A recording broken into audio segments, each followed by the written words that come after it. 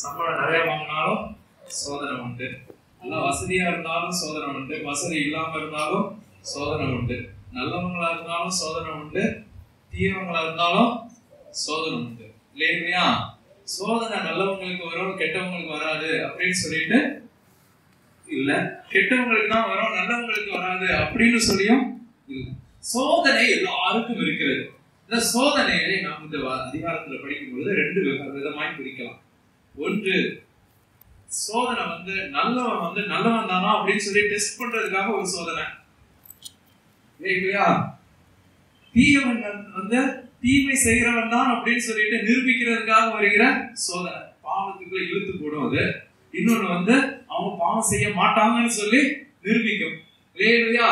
ரெண்டுக்குமே பேரு சோதனை தான். ஒரு ஸ்கூல்ல பிள்ளைங்க படிச்சாங்க அப்படின்னா பிள்ளைங்களுக்கும் பரிசை வைப்பாங்க. நல்லா படிக்கிற பிள்ளைங்களுக்கும் பரிசை தான், மோசமா படிக்கிற பிள்ளைங்களுக்கும் பரிசை தான். நல்லா படிக்கிற பிள்ளைங்களுக்கு பரிசை எதுக்காக?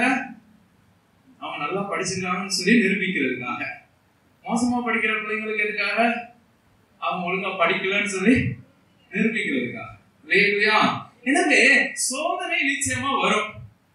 அந்த சோதனையை சகிக்கிற மனுஷன் பாக்கியவான். அந்த பரீட்சையை எழுத போகிறவர்கள் பாக்கியவான்கள். அந்த பரீட்சையை எழுதி முடிச்சு பாஸ் பண்ணிட்டாங்கன்னு சொல்லி நிரூபிச்சா உத்தமன் என்று சொல்லி விளங்கின பின்பு தேவன் வாக்குத்தத்தம் பண்ணின ஜீவ கிரீடத்தை பெறுவான். எளிதா இருக்கா வசனம்? சோதனையை சகிக்கிற மனுஷன் பாக்கியவான். நிறைய பேருக்கு கொஞ்சம் ஏதாவது பிரச்சனை வந்துருச்சுன்னா ஐயோ போச்சு அப்படின்னு சொல்லிட்டு சின்னமோ ஆண்டவர் செய்யக்கூடாதான் நம்ம வாழ்க்கையில கொடுத்துட்டாரு அப்படின்னு சொல்லிட்டு என்ன செய்யறோம்? கலங்கி போய் அந்த சோதனையின் வழியாக போவதற்கு பயப்படுவார்கள். ஆனா அந்த வசனம் சொல்லுகிறது சோதனையை சகிக்கிற மனுஷன் பாக்கியவான். ஐயோ இவ்வளவு கஷ்டம் வந்துருச்சா சிஸ்டர் உங்களுக்கு, ஏன் தான் ஆண்டவர் இப்படி பண்ணிவிட்டாரோ உங்க வாழ்க்கையில அப்படின்னு சொல்லி சொல்றதுக்கு பதிலா டெஸ்ட் வந்திருக்குல்ல, பாஸ் பண்ணிடலாம். பாஸ் பண்ணலாமா மாட்டோமா? பாஸ் பண்ணிடலாம். பாஸ் பண்றதுக்கு தான் பரீட்சை வைக்கிறாங்க ஒழிய ஃபெயில் ஆகுறதுக்கு இல்ல. எந்த டீச்சராவது பிள்ளைங்களெல்லாம் ஃபெயில் பண்ணணும்னு சொல்லி டீச்சர் பரீட்சை வைப்பாங்களா? எங்கேயாவது பரீட்சை வைப்பாங்களா? சோதனை அதுக்கு வைக்கவே மாட்டாங்க. பிள்ளைங்கள்லாம் ரொம்ப கெட்டு போகணும் அப்படின்னு சொல்லிட்டு பிள்ளைங்களுக்கு டெஸ்ட் வைப்பாங்களா? அப்படி யாரும் வைக்க மாட்டாங்க. பிள்ளைங்க பாஸ் ஆகணும், அவங்க தேரணும், அவர்கள் உத்தமர்கள் என்று சொல்லி விளக்கம் பண்ண வேண்டும், அவர்கள் பாவம் செய்ய மாட்டார்கள் என்று சொல்லி விளக்கம் பண்ண வேண்டும். உத்தமன் என்று சொல்லி விளக்கம் பண்ணுவதற்காக வைக்கப்பட்ட அந்த சோதனையை சகிக்கிற மனுஷன் பாக்கியவான்.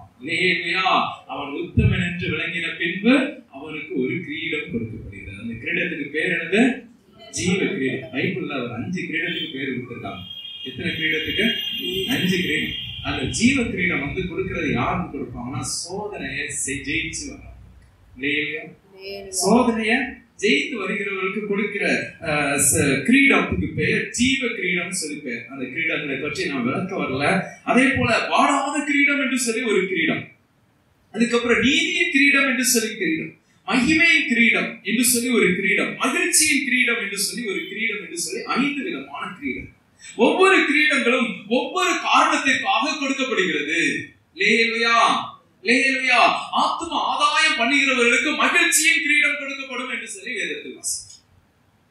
ஆத்துமாக்கள் ஆதாயம் பண்ணி தேவனிடத்துல சேர்க்கிறவங்க அவங்க எல்லாம் அவர்களுக்கு மகிழ்ச்சியின் கிரீடமா இருப்பார்கள் என்று சொல்லி வேதத்தில் வாசிக்கிறோம். அதே போல ஆத்துமாக்களை தேவனுக்குள்ளாக போதித்து வழி நடத்துகிற, அவர்களை செம்மையான பாதைகளை நடத்தும்படிக்காக பிரயாசப்படுகிறவர்களுக்கு மகிமையின் கிரீடம் கொடுக்கப்படும் என்று சொல்லி சொல்றார். அவரை விசுவாசிக்கிறவர்களுக்கு, அவருடைய வருகைக்காக காத்திருக்கிறவர்களுக்கு நீதியின் கிரீடம் கொடுக்கப்படும் என்று சொல்லி சொல்றார். என்ன கிரீடம்? பேரு நீதி. இயேசு கிறிஸ்து எப்ப வருவாரு அப்படின்னு சொல்லிட்டு காத்திருக்கிறவர்களுக்கு நீதி.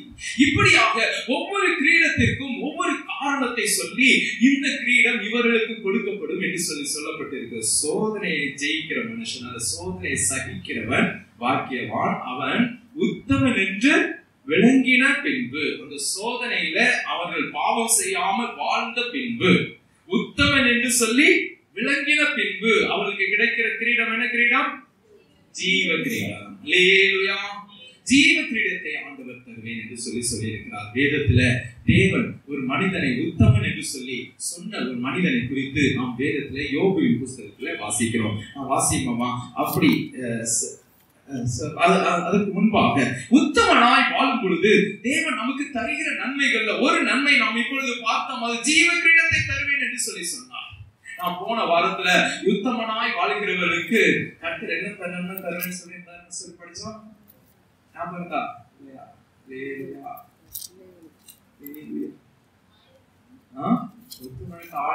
பிள்ளைகளும் பாக்கியவான்களாக இருப்பார்கள். அவருடைய பிள்ளைகளும் பாக்கியவான்களாக இருப்பார்கள். எவ்வளவு நாளைக்கு? 1000 தலைமுறை. சொன்னது போல 1000 தலைமுறை வரைக்கும் உத்தமனுக்கு கர்த்தர் அப்படிப்பட்ட நன்மை உத்தமமாய் நடப்போமானால் அவருடைய பிள்ளைகளும் பாக்கியவான்களாய் இருப்பார்கள். அல்லேலூயா. எனவே நாம் இந்த நாளிலே இந்த உத்தமனாய் நடக்கிற இந்த காரியத்தை கற்றுக்கொள்ளும்படிக்காக இந்த நாளிலே கர்த்தர் நமக்கு உதவி செய்வாராக. நாம் வேதத்திலே வாசிக்கிறோம். நான் போன வாரத்துல நான் வாசித்தது போல நீதிமொழிகள் 20வது அதிகாரம் 7வது வசனத்தை நான் வாசிக்கலாமா? நீதிமொழிகள் 20வது அதிகாரம் 7வது வசனம். நீதிமான் தன் உத்தமத்திலே நடக்கிறான், அவருக்கு பிறகு அவருடைய பிள்ளைகளும் பாக்கியவான்களாய் இருப்பார்கள். அல்லேலூயா. நீதிமான் தன் உத்தமத்திலே நடக்கிறான், அவனுக்கு பிறகு அவனுடைய பிள்ளைகளும் பாக்கியவான்களாய் இருப்பார்கள். நம்ம உத்தமமா நடக்கிறது பிள்ளைகளுக்கும் ஆசீர்வாதம். அல்லேலூயா. பிள்ளைகளுக்கும் பாக்கியம் என்று சொல்லி நாம் இங்கே வாசிக்கிறோம். அது மட்டுமல்ல, நாம் 1 சாமுவேலின் புஸ்தகம் 15வது அதிகாரம் 28வது வசனத்துல உத்தமமாய் வாழ்வதினாலே நமக்கு கிடைக்கிற ஒரு நன்மையை குறித்து அங்கே வாசிக்கிறோம்.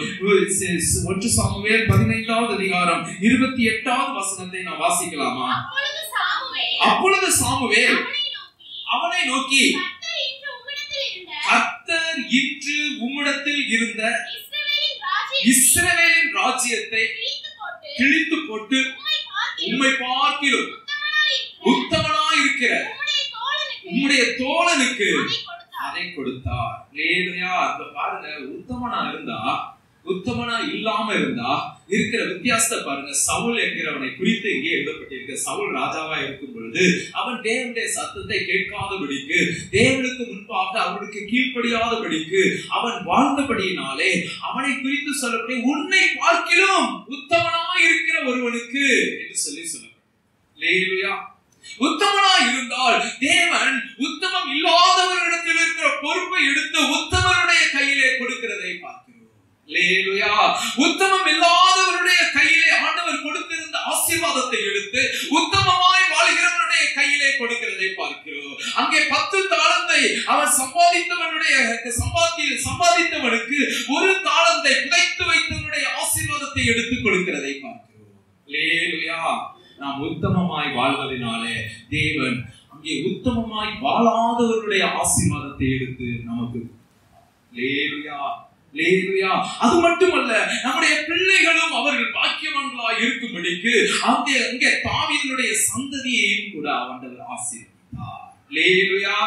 தாவீதுக்கு பொறுப்பை அந்த ராஜ்ய பாரத்தை கொடுக்கும்படிக்காக சவுலுடைய கையில் இருந்த அந்த ராஜ்ய பாரத்தை எடுத்து தாவீதுடைய கையில் கொடுத்தது மாத்திரமல்ல, தாவீதுடைய சந்ததியையும் அவர் ஆசீர்வதித்தார். அல்லேலூயா. அல்லேலூயா. இதிலே உத்தமமாய் வாழ்வதனாலே நம்முடைய வாழ்க்கை ஆசீர்வதிக்கப்படுவது மட்டுமல்ல, நம்முடைய பிள்ளைகளுடைய வாழ்க்கையும் ஆசீர்வதிக்கப்படும். அல்லேலூயா. அல்லேலூயா. எல்லாரும் அல்லேலூயா சொல்லுமா? பிள்ளைகளுடைய வாழ்க்கையும் ஆசீர்வதிக்கப்படும் என்று சொல்லி நாம் இங்கே பார்க்கிறோம். உத்தமமாய் வாழ்வது என்றால் என்ன? யோபுவை குறித்து, அவனுடைய உத்தமத்தை குறித்து தேவன் சொல்லும் பொழுது இப்படி சொல்லுகிறார். யோபு 1வது அதிகாரம் 1 வசனத்தை வாசிக்கலாமா? யோபு 1வது அதிகாரம் 1வது வசனம் வாசிப்போமா? ஊத் தேசத்திலே யோபு என்னும் பெயர் கொண்ட ஒரு மனுஷன் இருந்தான். அந்த மனுஷன் உத்தமனும் சன்மார்க்கனும் தேவனுக்கு பயந்து பொல்லாப்புக்கு விலகிறவனுமாய் இருந்தான். அல்லேலூயா. ஊத் தேசத்துல இருந்த யோபு எப்படிப்பட்டவன் என்று சொல்லி இந்த வசனத்துல வாசிக்கிறோம் பாத்தீங்களா? அவன் எப்படிப்பட்டவன்? உத்தமன், சன்மார்க்கன், தேவனுக்கு பயப்படுகிறவன், பொல்லாப்புக்கு விலகுகிறவன். லேலுயா. உத்தமம்னா என்ன அப்படின்னு சொல்லிட்டு இங்க அவன் தெளிவா சொல்லப்பட்டிருக்க. ஒன்று, உத்தமன் அப்படின்னு சொல்லி சொன்னா அவன் உத்தமனும் சன்மார்க்கனும் தேவனுக்கு பயந்து பொல்லாப்புக்கு விலகுகிறவனுமாய் இருந்தான். லேலுயா. இந்த யோபு உத்தமன் என்று சொல்லி சொல்லப்பட்டிருக்கிறதே, அவன் உத்தமன் என்று சொல்லி சொல்லுவதற்கு காரணம் என்ன? அவருடைய மனைவிக்கும் தெரியும் இந்த யோபு உத்தமன். லேலுயா.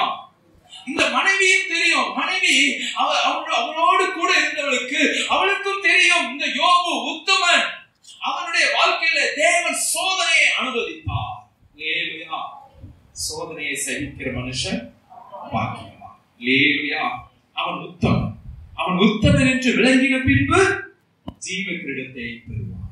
லேலுயா. தேவன் வாக்குத்தத்தம் பண்ணின ஜீவ கிரீடத்தை பெறுவான். அங்கே யோபுவின் வாழ்க்கையிலே தேவன் சோதனையை அனுமதித்தார். கொஞ்ச காலத்திற்கு சோதனை, கொஞ்ச காலத்திற்கு பிரச்சனை என்று சொல்லி அவனுடைய வாழ்க்கையில அனுமதித்த சோதனை நாம் நினைத்து கூட பார்க்க முடியாத அளவிற்கு தேவன் இவ்வளவு சோதனையை உத்தமன் என்று சொல்லி சொல்லுகிறவனுக்கு கொடுப்பாரோ? லேலுயா. இவ்வளவு சோதனை கொடுப்பாரா? இவ்வளவு சோதனை கொடுப்பாரா? உத்தமன், சன்மார்க்க, தேவனுக்கு பயப்படுகிறவன் அவனுடைய வாழ்க்கையிலே இவ்வளவு பெரிய சோதனையை கொடுத்து தன்னுடைய வாழ்க்கையிலிருந்து எல்லாவற்றையும் இழந்து, எல்லா பொருட்களும் பிள்ளைகள் எல்லாம் இழந்து, மனைவி மாத்திரம் கூட இருக்கிற அந்த நேரத்துல அவன் உத்தமத்தை பார்த்தான்.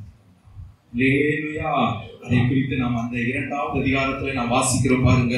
யோபுவினுடைய புஸ்தகம் 2வது அதிகாரம் 9, 10 வசனங்களை நாம் வாசிப்போமா? அப்பொழுது அவன் மனைவி யோபுவை பார்த்து, நீ இன்னும் உம்முடைய உத்தமத்தில் உறுதியாய் நிற்கிறீரோ. எல்லாவற்றையும் இழந்தாச்சு, எல்லாவற்றையும் இழந்தாச்சு. இதுக்கு மேலேயுமா உத்தமம்? லேலுயா. எல்லாத்தையும் இழந்தாச்சு. எல்லாத்தையும் இழந்ததுக்கு அப்புறம் இன்னுமா நீர் உத்தமத்தை பிடிச்சுக்கிட்டு கர்த்தாவே ஸ்தோத்திரம், கர்த்தாவே ஸ்தோத்திரம், தேவனே உமக்கு நன்றி, தேவனே நீர் தந்த எல்லா நன்மைக்காக நன்றி அப்படின்னு இன்னும் சொல்லியிருக்கீங்களா? மனைவி கேட்ட கேள்வி என்ன கேள்வி? இவ்வளவு வந்துடுச்சு உங்களுக்கு பிரச்சனை, வாழ்க்கையில உங்களுக்கு இருந்த சொத்து எல்லாம் மொத்தம் போச்சு, பிள்ளைங்க 10 பேர் போனாங்க, இப்ப உங்க உடம்பு முழுசும் வியாதி, இன்னுமா நீங்க உத்தமத்தில் இருப்பீங்க? லேலுயா. உத்தமத்தில் இருப்பீங்களா? லேலுயா. லேலுயா. இன்னுமா உத்தமத்தில் இருப்பீங்க? என் மனைவி கேட்ட கேள்வி போல நம்மளும் எல்லாரும் கேட்கறது தானே. என்ன, எல்லாரும் கேட்கிற கேள்வி தானே. கொஞ்சம் கஷ்டம் வரட்டும், இன்னுமா ஸ்தோத்திரம் பண்றது ஆண்டவருக்கு, இன்னுமா ஜெபம் பண்றது, இன்னுமா நம்பிக்கிட்டு இருக்கிறது. லேலுயா. இந்த தேவனை இன்னும் நம்பிக்கிட்டு இருக்கவா? நம்பலாமாங்க? லேலுயா. இந்த இயேசுவை நம்பலாமா அப்படின்னு சொல்லிட்டு அந்த மனைவி கேட்கிற, இன்னுமா நீர் உங்களுடைய உத்தமத்தில் இருக்கிறீர். அவர் சொல்ற காரியத்தை நல்லா கவனிங்க. இதே மாதிரி நம்ம பேசியிருக்கோமா அப்படின்னா நிச்சயமா நீங்க மறந்துருங்க. தயவு செய்து நம்ம அதை கவனமாய் கேட்போமா? அந்த மனைவி சொன்ன வார்த்தையை திரும்ப வாசிப்போம், தொடர்ந்து வாசிப்போம். அப்பொழுது அவன் மனைவி அவனை பார்த்து, நீர் இன்னும் உம்முடைய உத்தமத்தில் உறுதியாய் இருக்கிறீரோ, தேவனை தூசித்து ஜீவனை விடும் என்றார். எங்க தூசிக்காம ஜீவனை விடலாம்னு சொல்லலாம்ல. இவ்வளவு கஷ்டப்பட்டு இருக்கேப்பா, ஜீவனை விட்டா கொஞ்சம் உனக்கு கஷ்டம் போகும் அப்படின்னு சொல்லி சொல்றதுக்கு பதிலா அதோட சேர்த்து தேவனை தூசித்து ஜீவனை. லேலுயா. தேவன் தான் போகும். ஏன்னா அவர் தானே சோதனை அனுப்புனாரு. யார் அனுப்புனா? லேலுயா. சோதனை யார் அனுப்புனா? ஒரு பிரதருக்கு ஒரு நாள் மாதிரி சொல்றது, கர்த்தர் தான் சோதனை அனுப்புனாரு. கர்த்தர் நல்லவங்களுக்கு சோதனை கொடுக்க மாட்டார் அப்படின்னு சொல்லிட்டு சண்டை போடுவார். லேலுயா. ஐயோ, பைபிளை ஃபுல்லா படிச்சு பாத்தீங்கன்னா கர்த்தர் சோதனையை கொடுத்ததுதான் நல்லவங்களுக்கு தான். லேலுயா. கர்த்தர் கொடுத்தா நல்லவங்களுக்கு, பிசாசு கொடுத்தா கெட்டவங்களுக்கு. லேலுயா. பிசாசு அவன் பாவத்துல இழுக்கிறதுக்கு பண்ணுவான், கர்த்தரோ ஜெயமாய் நிற்கும்படிக்கு பண்ணுவான். லேலுயா. அவர் சோதனையை கொடுக்கிறவர். அவர் சோதனை இங்க கொடுத்திருக்கிறார் பாருங்க. எவ்வளவு பெரிய சோதனை யோபுடைய வாழ்க்கையில. அவன் கர்த்தரை தூசித்து தேவனை தூசித்து ஜீவனை விடும் என்று சொல்லி சொன்னதுக்கு யோபுடைய பதில் என்ன என்று சொல்லி பார்ப்போமா? இதே போல நாம் பதில் சொல்வதற்கு கற்றுக்கொள்வோம். சோதனை நேரத்துல, சோதனை மகா பயங்கரமா இருக்கிற நேரத்துல யோபு சொன்னது போல, யோபு பேசினது போல நம்மால் பேசக்கூடுமா? அதை நாம் கற்றுக்கொள்ளும்படிக்காக அந்த வார்த்தையை வாசிப்போம். அதற்கு அவன், நீ பைத்தியக்காரி பேசுவது போல பேசுகிற. யாருங்க பைத்தியமா பேசுறா? இப்ப யாரு? மனைவியா யோபு? அப்படியா? அப்படி யோபு அப்படி சொல்றாரு. நம்ம அந்த இடத்துல இருந்தா யார் சொல்றத பைத்தியம் சொல்லியிருக்கோம்? யார் பைத்தியம் போல பேசுறா? மனைவிதான் பேசுறாங்களா? நல்லா சொல்லுங்களேன். மனைவி பேசுறாளா? யோபு பைத்தியம் மாதிரி பேசுறாங்க. இன்னும் உத்தமத்தை பிடிச்சுக்கிட்டு பைத்தியம் மாதிரி சோத்திரம் சோத்திரம் இன்னும் சொல்லிட்டு இருக்கிறான். அது பைத்தியமா இல்ல மனைவி பேசுறது பைத்தியமா? மனைவி பேசுறது பைத்தியம். இப்போதைக்கு வீட்டுல நமக்கு சோதனை வரும்போது யார் பேசுறது பைத்தியம்? லேலுயா லேலுயா. பைத்தியக்காரி பேசுவது போல பேசுகிறாய். தொடர்ந்து வாசிப்போம். தேவன் கையிலே எத்தனை ஆண்டு காலமாய் நன்மையை பெற்றுக் கொண்டிருக்கிற நாம் தீமையை பெற வேண்டாமோ என்றான். இவைகள் எல்லாவற்றிலும் யோபு தன் உதடுகளினால் பாவம் செய்யவில்லை. லேலுயா லேலுயா. அவன் உத்தமன் என்று விளங்கின பின்பு தேவன் வாக்குத்தத்தம் பண்ணின ஜீவ கிரீடத்தை பெறுவான். உத்தமன் என்று சொல்லி விளங்குவீர்களா? உங்களுக்கு வருகிற சோதனையின் மத்தியிலே பாவம் செய்யவில்லை என்று சொல்லி யோபுக்கு சொன்னது போல நமக்கு சொல்லப்படுமா? லேலுயா. ஏன் வாயினால நாம் பாவம் செய்யல? லேலுயா. ஏன் வாயினால நாம் பாவம் செய்யல அப்படின்னு சொல்லி நமக்கு சொல்லப்படுமா? நாம் பைத்தியக்காரன் போல, இந்த உலகத்தில் இருக்கிறவர்கள் எல்லாருக்கும் பைத்தியக்காரனை போல சோதனை நேரத்தில் கூட கர்த்தர் கொடுத்தார், கர்த்தர் எடுத்தார், அப்புறம் கர்த்தருடைய நாமத்திற்கு லேலுயா அப்படின்னு சொல்லி பைத்தியக்காரன் போல சொன்னா தேவனுடைய பார்வையில உத்தமனாய் விளங்குவோம். லேலுயா. இங்க இருக்கிறவங்க பார்வையில பைத்தியக்காரங்களா இருக்கலாம், ஆனா தேவனுடைய பார்வையில உத்தமமாய் விளங்குவோம். லேலுயா. அவன் உத்தமனாய் விளங்கும்படிக்கு அவனுக்கு வாழ்க்கையில எவ்வளவு பெரிய காரியத்தை அவன் சகித்தான் என்று சொல்லி பாருங்க. அவன் தன்னுடைய வாழ்க்கையில சோதனையை எல்லாம் சகித்தான். ஹல்லேலூயா. இந்த உலகத்துல நிறைய பேரு நானா ரொம்ப நல்லவங்க அப்படின்னு சொல்லி நினைப்பாங்க. ஆனா பைபிள்ல வந்து சொல்லியிருக்கு, நம்ம கர்த்தர் தான் நம்மளை உத்தமன்னு சொல்லி சொல்லணும். யார் நம்மளை உத்தமன்னு சொல்லி சொல்லணும்? கர்த்தர் தான் உத்தமன் சொல்லணும். நிறைய பேர் நினைக்கிறது தங்களை தாங்களே நல்லவங்கன்னு சொல்லி நினைச்சுக்கோங்க. தங்களை தாங்களே நல்லவன். நான் வந்து எவ்வளவு நல்லவன் தெரியுமா? நான் ஒரு நாளைக்கு 2 மணி நேரம் ஜெபம் பண்றேன், 3 மணி நேரம், 1 மணி நேரம், 1/2 மணி நேரம், ஏதோ 1 மணி நேரம் நீங்க ஜெபம் பண்றோம். நான் பைபிள் வாசிக்க, நான் வந்து கரெக்டா தசமபாகம் கொடுத்துருவேன், கரெக்டா அதை செஞ்சிருவேன், இதை செஞ்சிருவேன் அப்படின்னு சொல்லிட்டு நமக்குள்ளாக நிறைய நன்மைகள் இருக்கலாம். லேலுயா. நிறைய காரியங்கள் நன்மைகள் இருக்கலாம். ஆனால் தேவனுடைய பார்வையிலே நாம் எப்படி இருப்போம்? வேதத்துல வாசிப்போமா? ஒரு வசனம் வாசிக்கலாம். 2 கொரிந்தியர் 10வது அதிகாரம் 18வது வசனத்தை நாம் வாசிப்போமா? 2 கொரிந்தியர் 10வது அதிகாரம் 18வது வசனம். தன்னைத்தான் புகழுகிறவன் உத்தமன் அல்ல, கர்த்தரால் புகழப்படுகிறவனே உத்தமன். லேலுயா லேலுயா. நம்முடைய அந்த யோபுடைய மனைவி அவரை உத்தமத்தில் நிற்கிறாயோ என்று சொல்லி அந்த மனைவி சொல்லுவது உத்தமமா இருக்கலாம். ஆனால் இதே காரியத்தை யோபு நான் உத்தமன் என்று சொல்லி சொன்னால் அவன் உத்தமன் அல்ல. லேலுயா. கர்த்தரால் புகழப்படுகிறவனே உத்தமன். யார் உத்தமன்? கர்த்தரால் புகழப்படுகிறவனே உத்தமன். தன்னை தான் புகழுகிறவன் உத்தமன். என்னோடு கூட ஒரு வேலை பார்க்கிற நாட்கள்ல ஒருத்தர் வேலை பார்க்கும்போது அவர் சொல்ல, அடிக்கடி நான் வந்து அப்படி நல்லவன் தெரியுமா, நான் அதை செஞ்சிருக்கேன் இதை செஞ்சிருக்கேன் அப்படின்னு சொல்லிட்டு புகழ்ந்து பேசிக்கிட்டே இருப்பாரு. என்னடா உன்னைய பத்தி உன்னைய யாரு நீனே சொல்லிட்டு இருக்க, வேற யாரும் சொல்ல மாட்டேங்கிறாங்களே அப்படின்னு சொல்லிட்டு பக்கத்துல இருக்கிறவங்க கிண்டல் அடிச்சா, ஆமா நீங்களாம் சொல்ல மாட்டேங்கிறீங்க, அதனாலதான் நான் சொல்றேன் அப்படின்னு. அவன் உத்தமன் சொல்லி அவன் நல்லவனா இருக்கிறான்னு சொல்லி யாரும் பக்கத்துல இருக்கிறவங்க சொல்ல மாட்டாங்க, ஆனா அவன் மட்டும் சொல்லிக்கிறான். லேலுயா. அது போல தன்னைத்தான் புகழ்கிறவன் உத்தமன் அல்ல, கர்த்தரால் புகழப்படுகிறவனே உத்தமன். தன்னைத்தான் ஒருவன் புகழ்வான், ஆனால் தன்னைத்தான் உத்தமன், நான் சரியா இருக்கிறேன் அப்படின்னு சொல்லி ஒருத்தன் வாயை திறந்து சொல்ல பார்ப்பானா அவனுடைய நிலைமை என்னன்னு சொல்லிட்டு யோபு சொல்லுகிறதை நான் வாசிக்கலாமா? யோபுவின் புஸ்தகம் 9வது அதிகாரம் 20வது வசனத்துல அவர் சொல்லுகிறார் பாருங்கள். யோபு 2வது அதிகாரம் 9வது வசனம் 9-10 9வது அதிகாரம் 20வது வசனம்.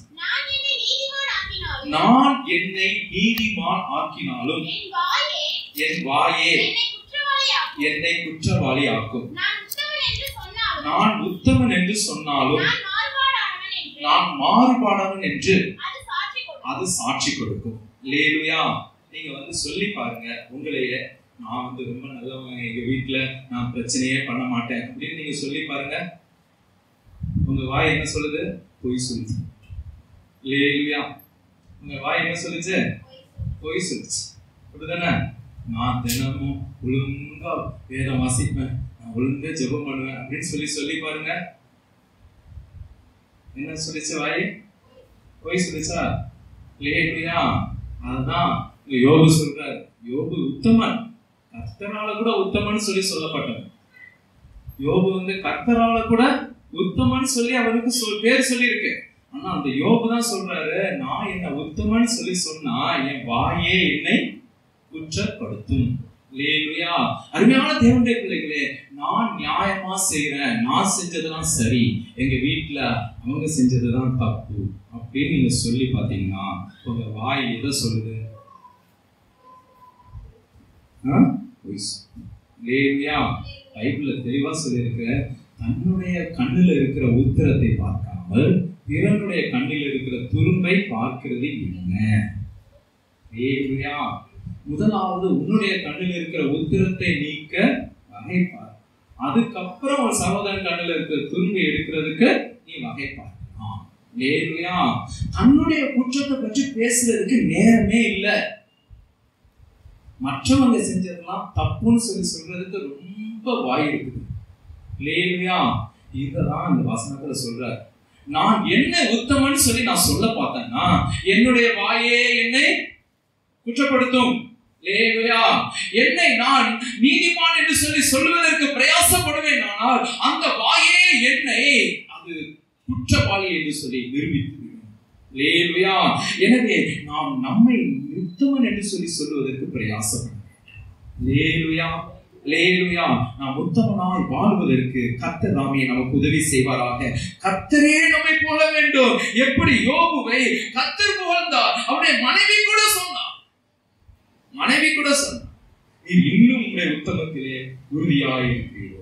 அல்லேலூயா. மனைவி கூட சொல்றாரு இன்னும். அப்பனா இவ்வளவு நாளா உத்தமத்துலதான் இருந்திருக்காரு, இவ்வளவு சோதனை வந்தாலும் அந்த உத்தமத்தை பிடிச்சுக்கிட்டு இருக்கிறாரு. கர்த்தரை முன்பாக பாவம் செய்யவில்லை. அல்லேலூயா. தன்னுடைய வாயை திறந்து பாவம் செய்யவில்லை. இன்றைக்கும் அவர் அதை தான் சொல்றாரு. அப்பா நான் வாயை திறந்து நான் நல்லவன்னு சொல்ல பார்த்தா கடைசியா என் வாயே என்னை குற்றப்படுத்தும். அப்படிதான் ஆயிடுச்சு யோபுவுக்கும். அல்லேலூயா. கர்த்தர் அவன் நிறைய நேரத்துல நான் என்ன தப்பு பண்ணேன் என்று சொல்லி அவன் பேச ஆரம்பித்தான். பேச கடைசியில தேவனே அவனோடு பேசுற மாதிரி ஆகி போயிடுச்சு. பேசும்போது தெரியுமா, அப்புறம் கடைசி அறியாதப்பட்டு நான் வாயை மூடிக்கிறேன் அப்படிங்கிறேன். வாயை மூடிக்கிறேன், புழுதியில என் தலையை உள்ள நுழைச்சு வச்சுக்கிறேன், இனிமே வாயை திறந்து ஒரு நாளும் பேச மாட்டேன். இனிமே நான் வாயை திறந்து நான் நல்லவன் சொல்லி நான் ஒரு நாளும் பேச மாட்டேன். என்னை உத்தமன் சொல்லி சொல்ல வேண்டியது யாரு? அல்லேலூயா. அல்லேலூயா. கர்த்தர் என்னை உத்தமன் என்று சொல்ல வேண்டும் என்று சொல்லுகிறார். அவர் கர்த்தர் யாரை உத்தமன் என்று சொல்லுவார் என்று சொல்லி நாம் மத்தேயு சுவிசேஷம் 25வது அதிகாரம் 21வது வசனத்துல தேவன் ஒரு கூட்ட மக்களை உத்தமர்கள் என்று சொல்லுவார். ஹல்லேலூயா. இந்த பூமியில வாழ்கிற நாட்களிலே, அந்த நீண்ட காலமாய் வாழ்ந்து கொண்டு இருக்கிற நாட்களிலே, கர்த்தருடைய வருகையை மட்டும் நாம் இந்த பூமியில வாழ்ந்து கொண்டு இருக்கிறவர்களுடைய வாழ்க்கையிலே அங்கே உத்தமர்கள் என்று சொல்லப்படுகிறவர்கள் யார் என்று சொன்னார். மத்தேயு 25வது அதிகாரம் 21வது வசனத்தை நாம் வாசிப்போமா? நல்லது உத்தமனும் உண்மையும் உள்ள ஊழியக்காரனே, கொஞ்சத்தில் உண்மையா இருந்தாய், அநேகத்தின் மேல் உன்னை அதிகாரியாக வைப்பேன், உன் எஜமானுடைய சந்தோஷத்திலே பிரவேசி என்றார். ஹல்லேலூயா. அங்கே 5 தாலந்து கொடுக்கப்பட்டவர், ஒருவனுக்கு கொடுக்கப்பட்டது, 2 தாலந்து கொடுக்கப்பட்டது, 1 தாலந்து கொடுக்கப்பட்டது. இப்படி 3 பேருக்கு 3 விதமாக தாலந்துகள் 5, 2, 1 என்று சொல்லி கொடுக்கப்பட்டதுல 5 தாலந்தை பெற்றுக் கொண்டவர் அந்த 5 தாலந்தை அவன் வியாபாரம் பண்ணி அதை 10 தாலந்தாக மாற்றினான். ஹல்லேலூயா. வியாபாரம் சொல்லி சொன்னா அதுக்காக கடையில போய் சீட்டு போட்டு பார்க்கறதுல அந்த மாதிரி இல்ல, தனக்கு கொடுத்திருக்கிற பொறுப்புகளை அவன் சரியா செய்து அதிலே ஒரு வளர்ச்சியை உண்டு பண்ணினான். ஹல்லேலூயா. அவனுக்கு 5 தாலந்து என்று சொல்லி சொல்லப்படுகிறது. அது 5 ரூபாயோ 5000 ரூபாயோ 5 லட்சம் ரூபாயோ நமக்கு தெரியும். ஹல்லேலூயா. அது எவ்வளவு கொடுக்கப்பட்டதோ அந்த காரியத்துல அது நம்முடைய கையில கொடுக்கப்பட்டது நன்மையாக இருக்க வேண்டும் என்று சொல்லி அதற்காய் வேலை செய்து அதை வளர பண்ணினான். ஹல்லேலூயா. அதே போல 2 தாலந்தை பெற்றுக்கொண்ட ஒரு செய்தான், 1 தாலந்தை பெற்றுக்கொண்டவன் இதை வச்சு என்ன செய்ய பத்திரமா வச்சு இருந்துட்டு ஆண்டவர் வரும் பொழுது திரும்ப கொடுத்துடலாம்னு சொல்லி நினைச்சான். ஹல்லேலூயா. யார உத்தமன் சொல்லி சொன்னாங்க? பிரயாசப்பட்டாங்க. ஹல்லேலூயா. கையில உங்களுக்கு கொடுத்திருக்கிற பொருளை வச்சு ஏதாவது நன்மை உண்டாகுங்க, அந்த தேவனுடைய ராஜ்யம் வளர்றதுக்கு உதவி செய்யணும். எப்படி ஆயினும் கர்த்தருக்கு போயாமாய் அது மாற வேண்டும். என்னுடைய வீட்டை கர்த்தர் எனக்கு கொடுப்பாரானால், என்னை ஒரு கணவனாக வைத்திருப்பாரானால், மனைவியாக வைத்திருப்பாரானால், பிள்ளையாக வைத்திருப்பாரானால், ஒவ்வொருவரும் அந்தந்த காரியத்துல என்னுடைய வீட்டினை எப்படி ஆயிரம் நன்மை உண்டாகும்படிக்கு செய்ய வேண்டும், என்னுடைய வாழ்க்கையை எப்படி ஆயிரம் நன்மையாய் மாற்ற வேண்டும், அதுல வளர்ச்சி உண்டாக வேண்டும் என்று சொல்லி அதுல பிரயாசப்பட்டார். அவர்களை உண்மையும் உத்தமமும் உண்மையும் உள்ள ஊழியக்காரன் என்று சொல்லி சொல்லப்படுகிறார். ஹல்லேலூயா. ஹல்லேலூயா. நாம் இப்படியாக நம்முடைய வாழ்க்கையில் இருக்கிற எந்த காரியம் கையில் இருந்தாலும், எந்த காரியம் எப்படிப்பட்ட சோதனை வந்தாலும் சரி, எப்படிப்பட்ட நன்மைகள் வந்தாலும் சரி, எல்லா நேரத்திலும் உத்தமமாய் நாம் வாழ வேண்டும். ஹல்லேலூயா. ஹல்லேலூயா. இதை குறித்து ஒரு அருமையான பாடல் உண்டு. அந்த பாடல்ல ஒரு கவியை பாடி நாம் கர்த்தரை மகிமைப்படுத்தலாமா? 1 தாலந்தோ 2 தாலந்தோ 5 தாலந்தோ உபயோகித்தோர் என்று சொல்லி சிறிதானதோ பெரிதானதோ பெற்ற பணியை செய்து முடித்தவர்கள். கர்த்தர் நம்முடைய கையில கொடுத்த தாளந்தை, நம்முடைய கையில கொடுத்த வேலையை, நம்முடைய கையில கொடுத்த பொறுப்புகளை நன்றாய் செய்து முடித்தவர்கள் அவர்களே பரலோக ராஜ்யத்துல அவரோடு கூட இருப்பார்கள். இவருடைய எஜமானுடைய சந்தோஷத்திலே பிரவேசி என்று சொல்லி ஒரு நாள் அழைக்கப்படுகிற ஒரு நாள் உண்டு அல்லவா? அந்த நாளிலே அவரோடு கூட சேர்கிற ஒரு நாள் உண்டு. அப்படிப்பட்ட அந்த நன்மையை குறித்து அந்த பாடலில ஒரு கவியை மாத்திரம் பாடி நாம் கர்த்தரை மகிமைப்படுத்தலாம். 1 தாலந்தோ 2 தாலந்தோ 5 தாலந்தோ உபயோகித்தோ, சிறிதானதோ பெரிதானதோ பெற்ற பணியை செய்து முடித்தோ, அழகாய் நிற்கும் யார் இவர்கள், திரளாய் நிற்கும் யார் இவர்கள், சேனை தலைவராம் இயேசுவின் போற்றலத்தில் அழகாய் நிற்கும் யார் இவர்கள், சேனை தலைவராம் இயேசுவின் போற்றலத்தில் அழகாய் நிற்கும் யார் இவர்கள். நாம் உத்தமன் என்று விளங்கும்படிக்காக நாம் நம்முடைய கையிலே கொடுக்கப்பட்ட ஒவ்வொரு வேலையிலும், ஒவ்வொரு சோதனை நேரத்திலும் நாம் உத்தமர்கள் என்று சொல்லி விளங்கும்படிக்காக நாம் இந்த நாளிலே என்ன செய்ய வேண்டும் என்று சொல்லி ஒரு 2 காரியங்களை, 2 குறிப்புகளை மாத்திரம் நாம் கற்றுக்கொண்டு நாம் முடிக்க போகிறோம். ஹல்லேலூயா. நாம் உத்தமர்களாய் விளங்கின பின்பு வாக்குத்தத்தம் பண்ணின ஜீவ கிரீடத்தை பெறுவான். தேவன் தம்மிடத்தில் அன்புக்குரியவர்களுக்கு என்று சொல்லி வாக்குத்தத்தம் பண்ணின அந்த ஜீவ கிரீடத்தை பெறுவான். ஹல்லேலூயா. உத்தமர் என்று சொல்லி விளங்க பண்ண வேண்டும். எப்படி யோபு உத்தமமாய் விளங்க பண்ணினானோ, தன்னைத்தான் உத்தமமாய் விளங்க பண்ணினானோ, அவனுடைய சோதனைக்கு மத்தியிலே, எவ்வளவு பயங்கரமான சோதனைக்கு மத்தியிலே அவன் உத்தமன் என்று சொல்லி தன்னை விளங்க பண்ணினானோ, அதே போல நாம் உத்தமர்கள் என்று சொல்லி நாம் விளங்க பண்ண வேண்டும். ஹல்லேலூயா. ஹல்லேலூயா. அப்படிப்பட்ட அப்படிப்பட்ட உத்தமமாய் வாழ்கிறதற்கு நாம் செய்ய வேண்டிய காரியங்கள் 2 குறிப்புகளை நாம் பார்க்கும்படிக்கு கர்த்தர் உதவி செய்வாராக. முதலாவதாக, கர்த்தருடைய பார்வையிலே நாம் உத்தமர்களாக இருக்க வேண்டும். அல்லேலூயா. யார் பார்வையில? கர்த்தர் நம்மளை உத்தமர்னு சொல்லணும், வேற யாரும் சொல்ல வேண்டாம். அல்லேலூயா. யார் நம்மளை உத்தமர்னு சொல்லணும்? கர்த்தருக்கு முன்பாக நான் உத்தமனாய் இருக்க வேண்டும். ஆபிரகாமுக்கும் தேவன் அதை தான் சொன்னார். அல்லேலூயா. அது ஆபிரகாமுடைய சந்ததி முழுவதும் ஆசீர்வதிக்கப்பட வேண்டுமானால் ஆபிரகாம் உத்தமனாய் இருக்க வேண்டும். அல்லேலூயா. நம்முடைய சந்ததி ஆசீர்வதிக்கப்பட வேண்டுமானால் நாம் உத்தமர்களாய் இருக்க வேண்டும். அல்லேலூயா. நிறைய பேர் நினைக்கிறாங்க, ஏதோ ஒரு வசதிக்கு ஆண்டவர்கிட்ட போனோம், ஏதோ ஒரு வசதிக்கு நல்லா கிடைக்கும் அப்படின்னு சொல்லி போனோம், அது கிடைக்கலனா யோபு போல உத்தமனா இருக்குதா பைத்தியக்காரன் தானே. அல்லேலூயா. அப்படின்னு இல்லாம கர்த்தருக்கு முன்பாய் உத்தமமாய் நாம் நடக்க வேண்டும். அல்லேலூயா. இரண்டாவதாக, நம்முடைய பொறுப்புகளிலே நாம் உத்தமர்களாக இருக்க. இந்த 2 குறிப்புகளை மாத்திரம் நாம் வேகமாய் பார்த்து நாம் முடிக்க போகிறோம். கொஞ்ச நேரம் தான் இருக்குது, நாம் வேகமாய் நாம் பார்க்க போகிறோம். முதலாவதாக, கர்த்தருக்கு முன்பாக உத்தமர்களாய் வாழ்கிற வாழ்க்கை.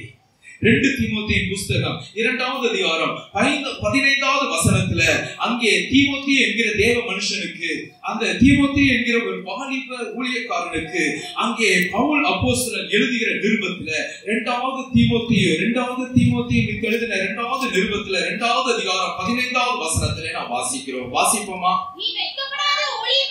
நீ தேவனுக்கு முன்பாக வெட்கப்படாத ஊழியக்காரனாயும்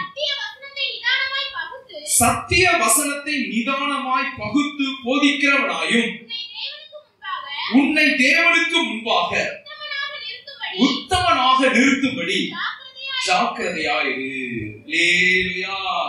இங்க 2 காரியம். தேவனுக்கு முன்பாக உத்தமனாய் இருப்பதற்காக அவன் செய்ய வேண்டிய 2 காரியங்களை குறித்து அங்கே பவுல் அப்போஸ்தலன் தீமோத்தேயுக்கு சொல்லுகிறதை பார்க்கிறோம். அல்லேலூயா.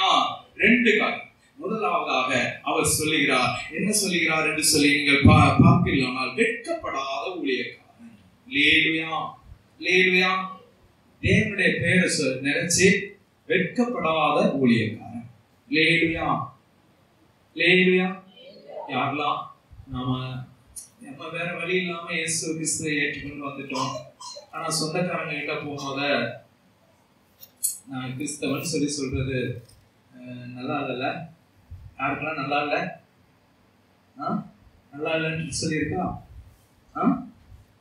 நமக்கு ஏதோ கஷ்டம் இருக்குன்னு சொல்லி ஏசுகிட்ட போனோம், ஆனா இன்னைக்கு வரோம் பக்கத்துல இருக்கிறவங்களாம் சொந்தக்காரங்க, அவங்க பக்கத்துல இருக்கும் போது ஏதோ ஒரு சுகம் கிடைக்கணும்னு போனேன், நம்ம தான் அப்படின்னு சொல்லிட்டு சொல்லுவோமா? கிறிஸ்துவின் நிமித்தம் வெட்கப்படாத ஊழியக்காரன். யார் ஊழியர்? எப்படிப்பட்ட ஊழியக்காரங்களா இருக்கணும்? நம்ம வெட்கப்படாம. எத்தனை பேரு இயேசு துப்புனது போல நம்ம மூஞ்சில துப்புனா கூட நான் கிறிஸ்தவனா வேற கிறிஸ்தவன் தானே? கர்த்தருக்கு முன்னால உத்தமமா இருக்கீங்களா?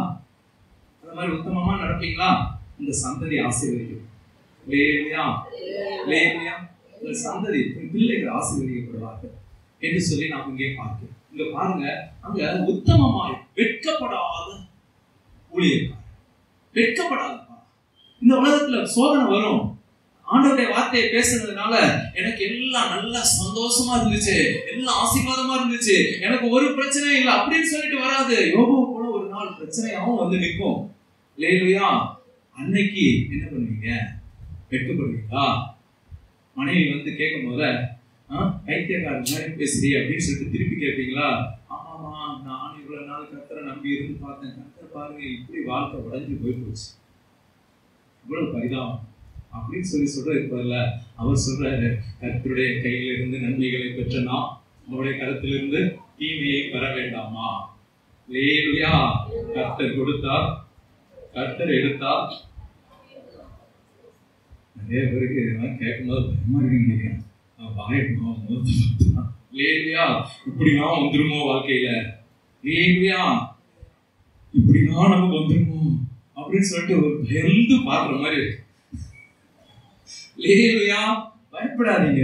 உத்தமன் என்று விளங்கின பின்பு கர்த்தர் அவரிடத்தில் அன்பு கூறியவர்களுக்கு வாக்குத்தத்தம் பண்ணின ஜீவ கிரீடத்தை பெறுவான். அல்லேலூயா. கைவிடுறதுக்காக ஆண்டவர் பண்ணல, ஜீவ கிரீடத்தை தலையில தூக்கி வைக்கணும். இன்னைக்கு வரைக்கும் ஜீவ கிரீடம் இல்ல, சும்மா வசதிகள் தான் இருக்குது, ஆனா ஜீவ கிரீடம் தலையில இல்ல. அல்லேலூயா. அந்த ஜீவ கிரீடத்தையும் தலையில வைக்கணும் அப்படின்னா என்ன பண்ணணும்? பாஸ் பண்ணணுங்க. என்ன பண்ணணும்? பாஸ் பண்ணணும். உத்தமனா இருக்கணும், வெட்கப்படாத ஊழியக்காரன். இரண்டாவதாக சொல்லப்பட்டு இருக்கிறது, தேவனுடைய வசனத்தை பகுத்து போதிக்கிறவன். அல்லேலூயா. அல்லேலூயா. இன்னைக்கு பாருங்க, உங்க வீட்டுல ஏதாவது ஒரு சின்ன பிரச்சனை, யாராவது ஒருத்தர் பிரச்சனை பண்றாங்கன்னு வச்சுக்கோங்க, நல்லா கவனிங்களேன். அல்லேலூயா. உங்க வீட்டுல ஒருத்தர் பிரச்சனை பண்றாங்க, உங்களுக்கு நல்லா தெரியும் இந்த வசனத்தின்படி இவர்கள் செய்வது தவறு அப்படின்னு சொல்லி உங்களுக்கு கரெக்டா வசனம் தெரிஞ்சிச்சு. தெரியுமா உங்களுக்கு? அல்லேலூயா. மற்றவங்க பண்ற தப்புக்கு ஏத்த வசனம் உங்களுக்கு தெரியுமா தெரியாதா? தெரியும்ல? மற்றவங்க பண்ற தப்புக்கு ஏற்ற வசனம் தெரியுமா தெரியாதா? அததான் இங்க சொல்றாரு, பகுத்து போதிக்கணுமா. எப்படி போதிக்கணுமா? எனக்குள்ள வசனத்தை சேர்த்து எடுத்து வச்சு போதிக்கணும். ஒரு பக்கத்துக்கு பேசக்கூடாது. அல்லேலூயா. நிறைய பேர் என்ன சொன்னாங்க, கணவன் அன்பா இருக்கணும், கணவன் அன்பா இல்லைன்னா உடனே அவர் அன்பா இல்லை. ஒரு நாள் ஏதோ ஒரு கத்திட்டாரு, துண்டை திறந்து கத்திட்டார். பைபிள் என்ன எழுதியிருக்கு, என்ன எழுதியிருக்கு பாருங்க. மனைவி இடத்துல கசந்து கொள்ளாது இருப்பாங்க, எழுதியிருக்கா? என்னது? பகுத்து பேசணுங்க. பேசும்போது எப்படி பேசணும்? பகுத்து பேசணும். எல்லா காரியங்களையும் ஆராய்ந்து பார்த்து தனக்கு முதல்ல பேசணும். அல்லேலூயா. யாருக்கு பேசணும்? தனக்கு பேசணும். இன்னைக்கெல்லாம் சின்ன பிள்ளைங்க சண்டே ஸ்கூல் படிக்கிறாங்க, வாலிப கூட்டத்தில் கேட்குறாங்க, வசனத்தை கேட்டுட்டு நல்லா கொஞ்சம் பேர்லாம் தெளிவாக இருக்கிறாங்க. தேவனுடைய வசனம் நல்லா தெரியுது. அதாவது ஒரு தப்பு பண்ணா கூட நீங்க இந்த வசனத்துல தப்பு பண்ணிட்டீங்க அப்படின்னு சொல்லிட்டு சொல்லிடுறாங்க. அருமையான பிள்ளைகளே, நீங்க பண்ண தப்பு உங்களுக்கு தெரியுதா? அல்லேலூயா. மற்றவங்க பண்ண தப்பு கரெக்டா வசனம் கண்டுபிடிச்சிங்கல்ல, அதனாலதான் சொல்றாருப்பா, நீ மற்றவங்களை குற்றம் குற்றம்னு சொல்லிட்டு இருக்காத, பகுத்து தெளிவா போதிக்கிறவனா உனக்குள்ளத பாருங்க. அதுக்கு கீழே தான் சொல்லியிருக்கு, தேவனுக்கு முன்பாக உத்தமனா இருக்கணும். கர்த்தர் நீ போதிக்கிற வசனத்தை பார்த்துட்டு ஒன்னிய உத்தமன்னு சொல்லி அவர் சொல்லுவாரா? அல்லேலூயா. உங்களை அவர் உத்தமன்னு சொல்லி சொல்லுவாரா? நீங்க வசனத்தை எடுத்து பேசுறீங்க இல்லையா, உங்களை உங்க தேவன் உத்தமன் என்று சொல்லி சொல்லுவாரா? அல்லேலூயா. வசனத்துல வாசிக்கிற பாருங்க, போதிக்கிறவனாகவும் தேவனுக்கு முன்பாக உத்தமனாக நிறுத்தும்படி ஜாக்கிரதையாயிரு. அல்லேலூயா. உத்தமனா இருக்கும்படிக்கு ஜாக்கிரதையாயிரு. மற்றவர்களுடைய குற்றங்களுக்கு மாத்திரம் உங்களுக்கு வசனம் தெரியும், உங்களுடைய குற்றங்களுக்கு வசனம் தெரிஞ்சுச்சா? அல்லேலூயா. அல்லேலூயா. யோபு என்ன சொன்னாரு? நான் நின்ன நீதிமான்னு சொல்லி சொல்றதுக்கு பிரயாசப்பட்டா என்னுடைய வாயே என்னை குற்றவாளியாக தீர்க்கும். அல்லேலூயா. அதனால நம்ம கர்த்தர் என்னைய உத்தமன்னு சொல்லி சொல்லணுங்க.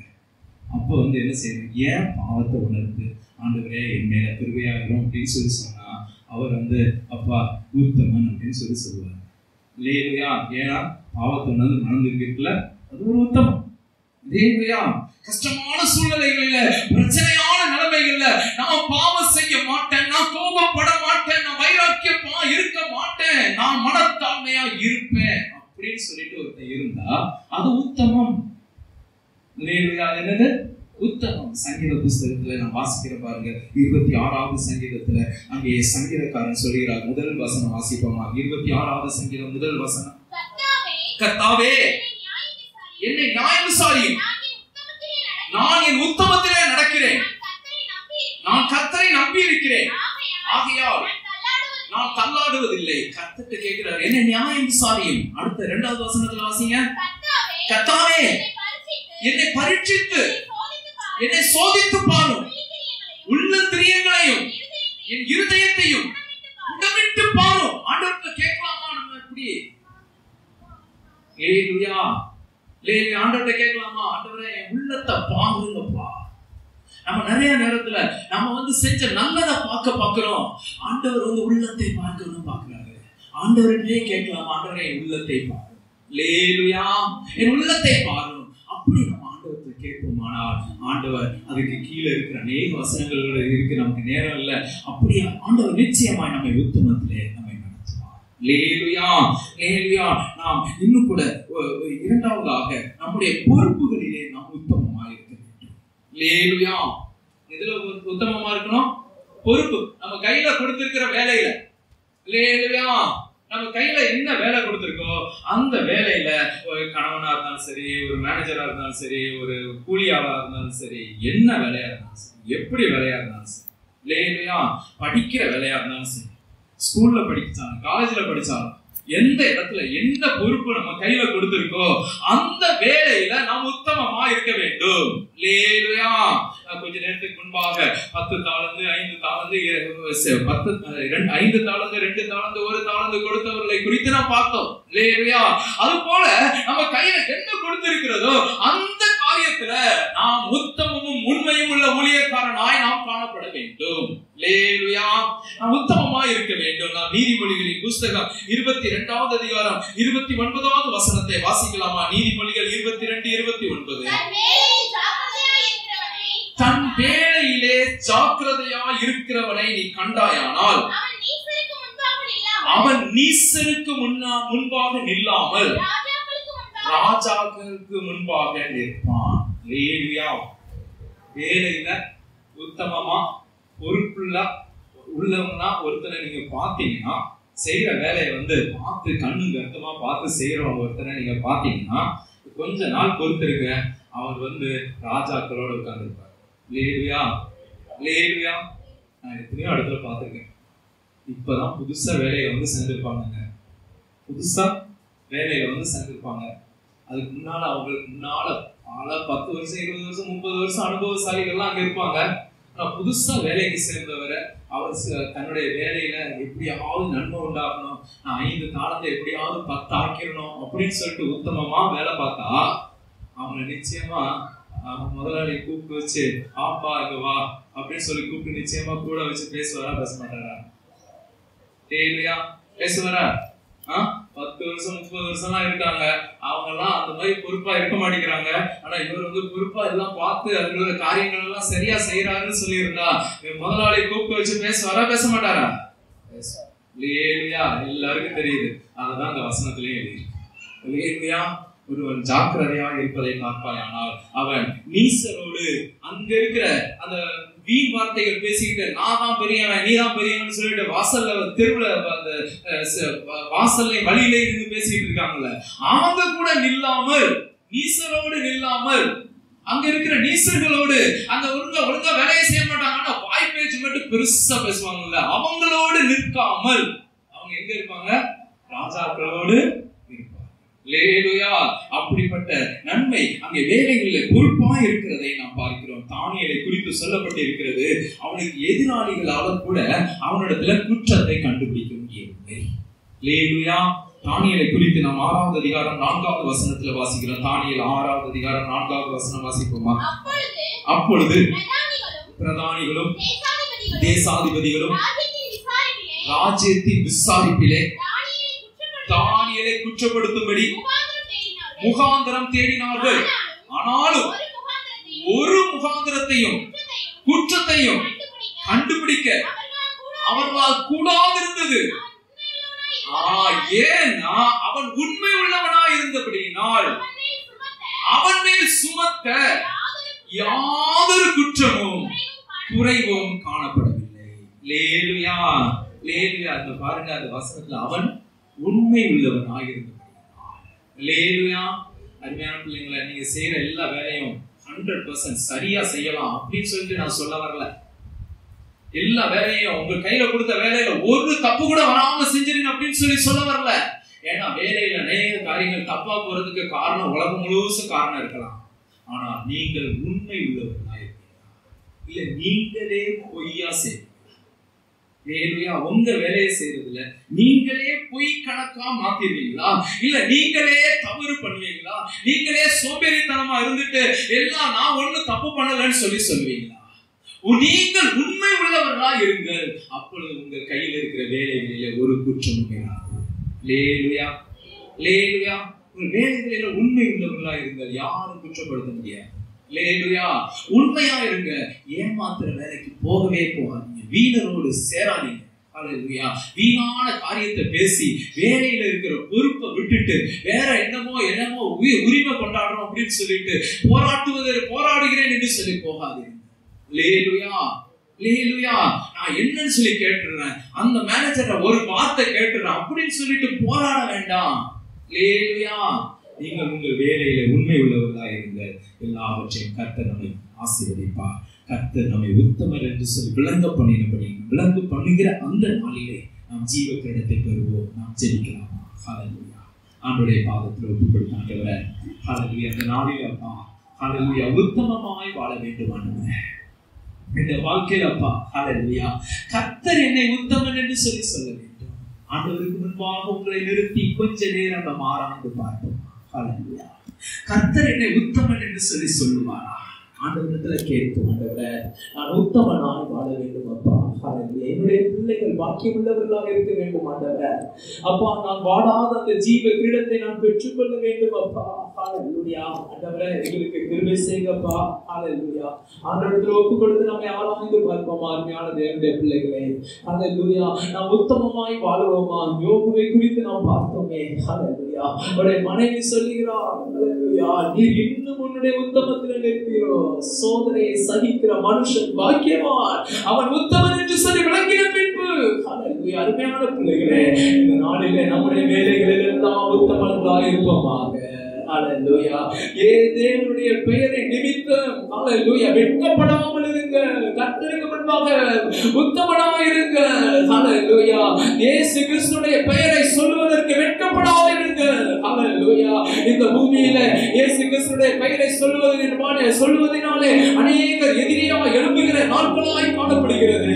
தேவனுடைய பிள்ளைகளுக்கு எதிரியாக எழும்புகிற மக்கள் அநேகர் எழும்பிக் கொண்டு இருக்கிற நாட்களாய் இருக்கிறது. இந்த நாட்களிலே ஹல்லேலூயா ஓ தேவனுடைய பெயரின் நிமித்தமாய் வெட்கப்படாமல் இருங்க. ஹல்லேலூயா. தேவனுடைய வார்த்தையை பகுத்து பேசுங்க. ஹல்லேலூயா. உங்களுக்கும் உண்டு, மற்றவர்களுக்கும் உண்டு. முதலாவது உங்களுக்கு தேவனுடைய வார்த்தை, பின்பாக மற்றவர்களுக்கு தேவனுடைய வார்த்தை. ஹல்லேலூயா. அநேக நேரங்களில் அருமையான வாலிப பிள்ளைகளே, அருமையான சிறு பிள்ளைகளே, பெரியவர்களே, நம்ம எல்லாரும் ஹல்லேலூயா மற்றவர்கள் செய்கிற குற்றம் நமக்கு பளிச்சென்று சொல்லி தெரிகிறது. ஹல்லேலூயா. ஓ நான் செய்கிற பாவங்களை உணரும்படிக்கு ஜாக்கிரதையாக இருப்போமாக. ஹல்லேலூயா. தீமோத்தேயு ஒரு வாலிபன் தான். ஹல்லேலூயா. அவனுக்கு பவுல் ஹல்லேலூயா அப்போஸ்தலர் சொல்லிக் கொடுத்த வார்த்தை ஹல்லேலூயா ஜாக்கிரதையாக இரு. ஹல்லேலூயா. வேத வசனத்தை பகுத்து போதிக்கிறதிலே ஜாக்கிரதையாக இரு. ஹல்லேலூயா. தேவனுக்கு முன்பாக உத்தமனாக இரு என்று சொல்லி இருக்கிறாரே. ஹல்லேலூயா. நம்மை நாமே ஒப்புக் கொடுப்போம். ஹல்லேலூயா. ஆண்டவரே நான் என் கையில் கொடுத்திருக்கிற பொறுப்புகளை எல்லாம் செம்மையாக செய்ய வேண்டும். ஆண்டவரே உத்தமன் என்று சொல்லி என்னுடைய வேலையில விளங்க வேண்டும். நான் உண்மை உள்ளவனாக இருக்க வேண்டும். ஹல்லேலூயா. ஆண்டவரிடத்தில் ஒப்புக் கொடுத்து நாம் ஜெபிப்போமா? எங்கள் அன்புள்ள பரலோக பிதாவே, ஆண்டவரே அப்பா வானத்தில் பூமியை உண்டாக்கின தேவன், இந்த நாள் வரைக்கும் அப்பா எங்களோடு கூட இருந்து கிருபையாய் நடத்தினீர். ஆண்டவரே அப்பா இந்த பூமியிலே ஆண்டவரே எல்லாருக்கும் சோதனை உண்டு. ஆண்டவரே அப்பா ஹல்லேலூயா. சோதனை சகிக்கிற மனுஷன் பாக்கியவான். ஹல்லேலூயா. அவன் உத்தமன் என்று சொல்லி விளங்கின பின்பு தேவன் தமிழத்தில் அன்பு கூறுகிறவர்களுக்கு ஆயத்தமாய் வைத்திருக்கிற வாக்குத்தத்தம் பண்ணின அந்த ஜீவ கிரீடத்தை பெறுவான் என்று சொல்லி சொல்லப்பட்டிருக்கிறதே அப்பா. ஹல்லேலூயா. ஆண்டவரே நாங்கள் கர்த்தாவே உத்தமனாய் விளங்கும்படிக்காக தேவனுக்கு முன்பாகவும் நீர் எங்கள் கையில் கொடுத்திருக்கிற பொறுப்புகளிலும் ஆண்டவரே உத்தமனாக இருக்கும்படிக்கு எங்களுக்கு உதவி செய்வீராக. ஆண்டவரே உடைய பிள்ளைகள் ஒவ்வொருவரையும் ஆசீர்வதியும் அப்பா. ஹல்லேலூயா. ஆண்டவரே அப்பா அவருடைய பிள்ளைகள் எல்லாரும் ஆண்டவரே சந்ததியாய் 1000 தலைமுறையால் அவர் ஆசீர்வதிக்கப்படும்படிக்காக ஆண்டவரே அப்பா உத்தமனாய் வாழ வேண்டும் என்று சொல்லி அர்ப்பணிக்கத்தக்கதாய் உதவி செய்யுங்க. அன்பின் பாதத்தில் ஒப்புக் கொடுக்கிறோம். ஒவ்வொரு பிள்ளைகளை ஆசீர்வதியும் கண்மணி போல பாதுகாத்துக் கொள்ளும். துதி கனம் மகிமை எல்லாம் உமக்கே செலுத்துகிறோம். இயேசு கிறிஸ்துவின் மூலம் ஜெபிக்கிறோம் ஜீவனுள்ள நல்ல பிதாவே. ஆமென். என் ஆத்துமாவே கர்த்தரை ஸ்தோத்திரி, முழு உள்ளமே பரிசுநாமத்தை ஸ்தோத்திரி. என் ஆத்துமாவே கர்த்தரை ஸ்தோத்திரி, கர்த்தர் செய்த சகல உபகாரங்களையும் மறவாதே. ஆமென். ஆமென். நம்முடைய கர்த்தராகிய இயேசு கிறிஸ்துவின் கிருபையும் பிதாவாகிய தேவனுடைய அன்பும் பரிசுத்த ஆவியானவருடைய அந்யோன்ய ஐக்கியமும் சமாதானமும் அவருடைய வருகை மட்டும் நம்மோடு கூட இருப்பதாக. அல்லேலூயா, அல்லேலூயா, அல்லேலூயா. எல்லாரும் ஸ்தோத்திரம். கர்த்தர் உங்களை ஆசீர்வதிப்பார்.